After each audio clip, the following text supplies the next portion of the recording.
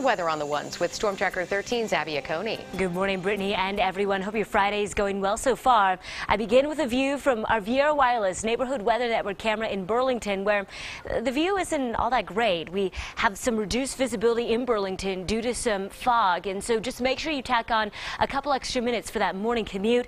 There's also lowered visibility for Lamar. Now for the I-25 corridor and for the mountains, visibility is looking just fine. Here's a view for you from our Mortgage Solutions Financial Neighborhood Weather Network camera.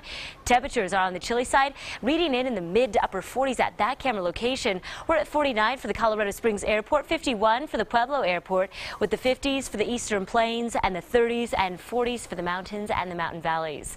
Live HE Doppler radar isn't showing any sort of activity for us. We're staying nice and dry.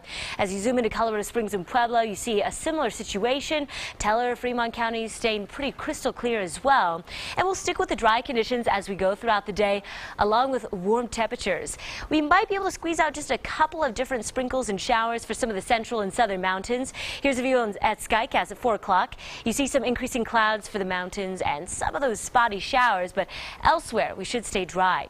High temperatures will be above average. Yet again, it will be a day that doesn't really feel all that much like autumn. We're at 80 degrees for a high in Colorado Springs, 85 for Pueblo, mid-80s for a few of the eastern plains, with the 60s and 70s for the mountains.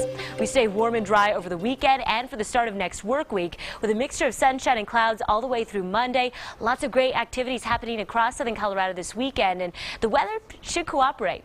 But middle of the next work week, that's when we'll finally start to note a bit of a change. On Tuesday and Wednesday, temperatures will drop to the low 80s. We added more clouds and also the chance for some isolated storms.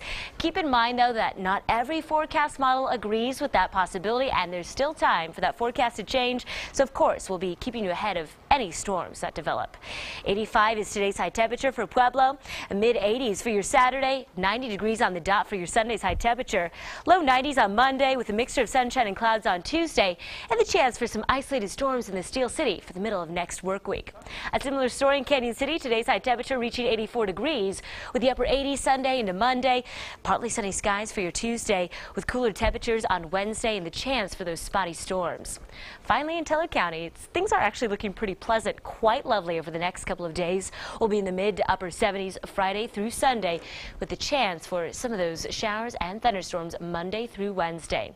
Now, coming up, we will have a couple of those weather updates for you during our Good Morning America cut-ins and discussing a bit of that fog for you, too.